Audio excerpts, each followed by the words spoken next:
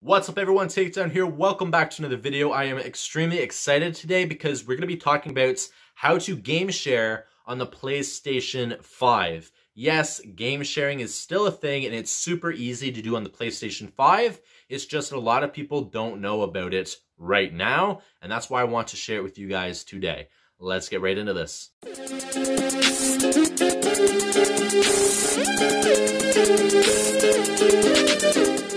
So they have made game sharing so much easier compared to the PlayStation 4. I know PlayStation 4 how to game share. I ended up having to call Sony and they explained to me how to game share. Now, that's not something that they typically announce to people, but they did on the phone. But with game sharing on the PlayStation 5, they made it so much easier and I can't wait to share it with you. Now, the first thing that I want to mention is only game share with someone that you can trust. A friend, or a family member, something like that. Don't just go and give your information to somebody because they said they're gonna give you a game. That's a really great way to get hacked and lose your account. Absolutely do not do that. And for anybody that's going to put their login information in the comment section, for the most part, I'm gonna be trying to delete all of those comments like I did for the last video talking about the PlayStation 4 game sharing, because I don't want to see anybody get hacked, and it's because they commented their information in this video. Please don't do it. Only game share with a friend or somebody that you will trust. So now how I'm going to explain it is for you, how you can game share with a friend and vice versa. But I'm going to be explaining it that way because it's a little bit easier to understand. So the first thing you're going to want to do is log into your account on your PlayStation 5. This is you logging into your own account on your own PlayStation 5. On the main menu, click the gear icon right next to your avatar. Next, select users and accounts. Then select the other option.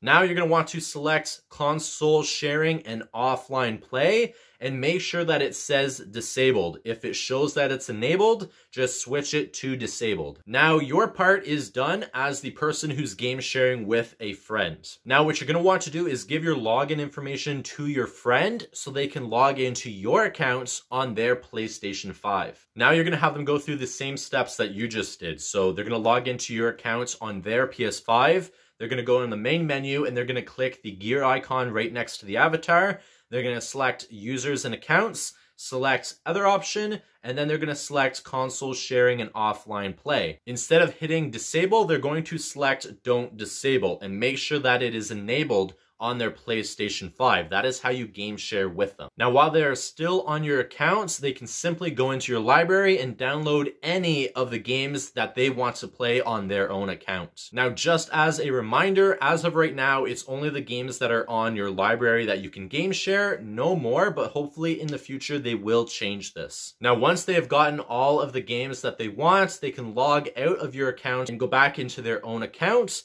but they must keep your PlayStation 5 accounts on their PlayStation 5. They can't just go and delete your account information after doing this, because all of the games that they downloaded from you will then show a locked icon on it and they'll have no access to the game.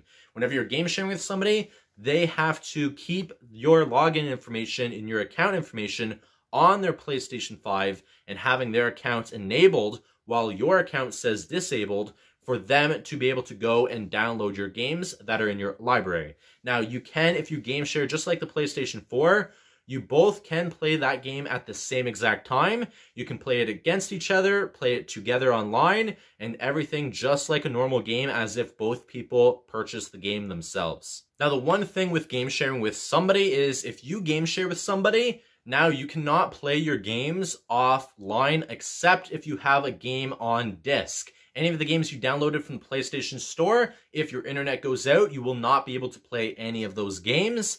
And any of the games that you downloaded for free for PS Plus, you won't be able to play any of those games, just the games that you have a physical disc for.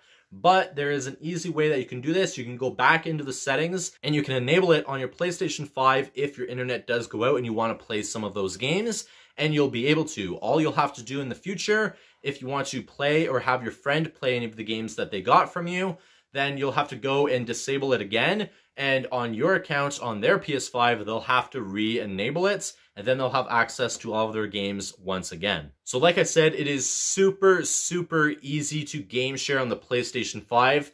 They really made it super easy this year, and I'm really glad they did, because that means you can game share with their friends, and 2 people can game share together instead of everybody having to purchase their own games. For example, if you and your friend see that there's 2 games that are interested to you guys, instead of you both purchasing 2 copies of each game, one person purchases one game, the other person purchases the other one, and then they game share the games, which is a really, really awesome thing. But once again, I just want to mention, only game share with somebody you trust, because you can easily get your account hacked if you're simply just giving away your login information or posting it online.